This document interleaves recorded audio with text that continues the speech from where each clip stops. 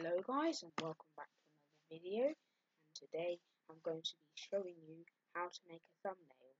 So DinnerRoblox requested, where is the video? This one. He requested on can you make a thumbnail vid, and I would definitely I said okay, and he said thank you.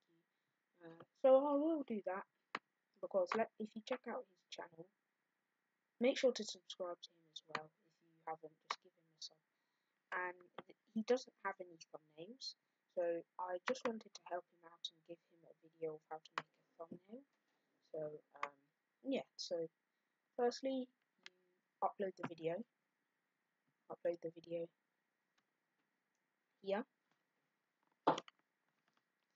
You click on select files. You go into the video that you're uploading. So I just want to do this one. I'm gonna delete it after, because I'm just showing you how to make a thumbnail.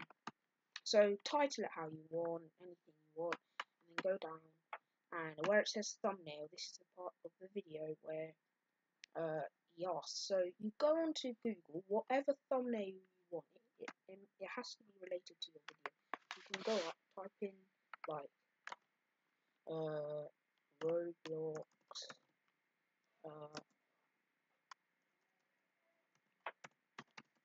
Arsenal, and so you could type in Roblox Arsenal as like if you're doing an Arsenal video. So go onto images, and then you'll find loads of pictures. Loads of people have different preferences. Just pick your preference. I'm going to pick this one. You click on save image as.